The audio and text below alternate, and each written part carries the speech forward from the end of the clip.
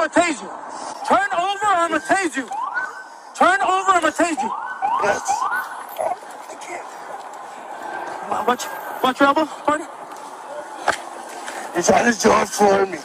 They're trying to George Stop Floyd it. me. Stop it or I'm gonna tase you. Okay, stop it or I'm gonna tase you. Stop it or I'm gonna tase you. Stop resisting. Please. Stop resisting. Please. Please. Please. I'm gonna tase him. I'm gonna tase him. They're trying to kill me. They're trying to kill me. Leave me alone. Stop it. Stop it. Stop it. Yes, sir. Don't resist. No. Stop resisting. Stop resisting. Okay. Stop it. Help. Stop it. Help, please. Help. Do not I'm not move. resisting. I'm not resisting. Yeah, come. Do not move. Okay. If not, I'm gonna tase you again. Okay. Okay, I got one. Okay. Help me. Okay. Here, hold on. Stop it. Stop resisting. Stop resisting.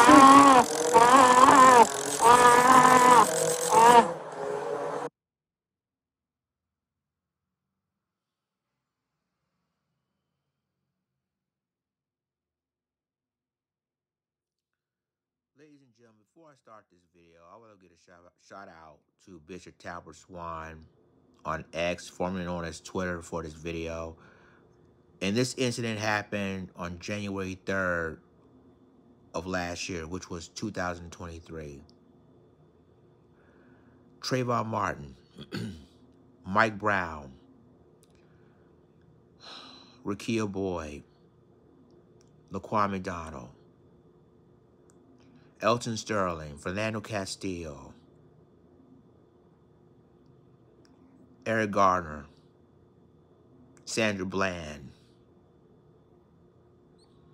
Breonna Taylor, Ahmaud Arbery, George Floyd, and now Keenan Anderson.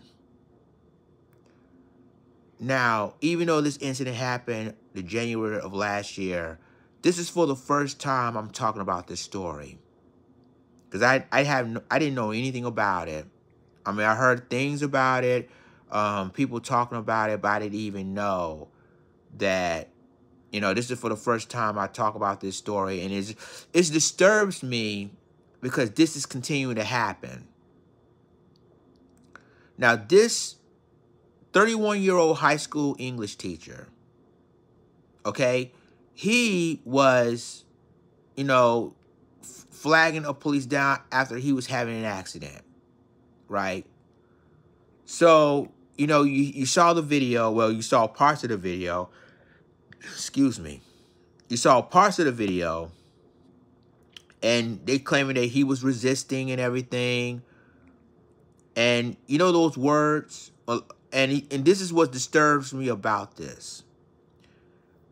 He said, and I quote, "They tried to George Floyd me." This is very, very disturbing. Because all the years we've been here, I can't breathe and everything. When he said they tried to George Floyd me, that was disturbing. Now, I know a lot of people are going to say, well, if he would have complied or if he wasn't resisted, this wouldn't have happened. But guess what? Even if he was complying, even if he wasn't resisting, they would do the same thing. Nothing changes. And I know some of the people are going to say, let's do police reform. That's not going to work either. Because they're going to have a legal loophole to make officers to get their money. The only way they can stop this is to end qualified immunity. That's it, point blank, period. But the president and congressional leaders and our political leaders don't want that to happen. Because if they decided to do this, they will finally hold these police officers accountable. But they're not going to do that. They're not. The people that I just named, we've been dealing with this since forever. And nothing's going to change, ladies and gentlemen. Nothing's going to change this. This isn't happened in January 3rd of 2023, which was last year. And again, this is for the first time I've even talked about this. Nothing changes. And it happened with Oscar Grant. It happened with my cousin, Stephon Clark. All of this is continuing to happen, people. And they try to turn a blind eye of all of this. And people keep on protesting, keep on putting Black Lives Matter. All of this is going on because of the same problem.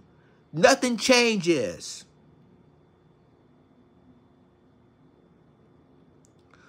See, this is the problem with this. This man has been tased to deletion.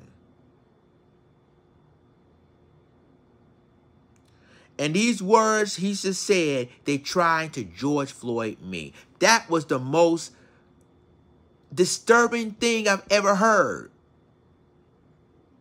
Most disturbing thing. And until things change in this country, and until someone would have the balls to say, let's end qualified immunity, incidents like this will continue to happen. It will continue to happen.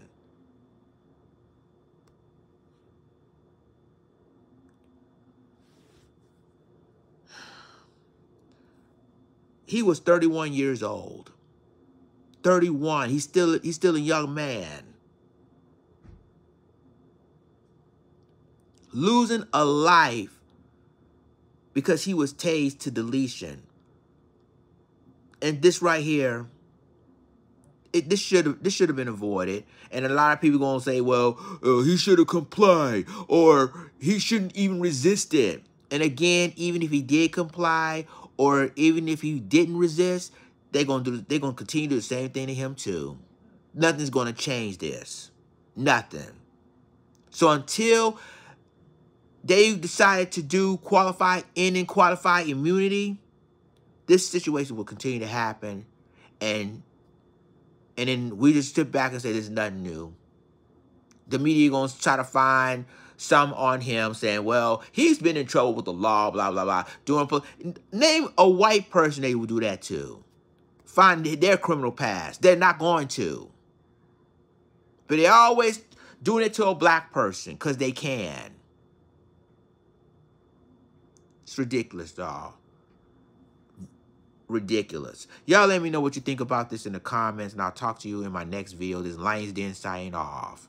Deuces.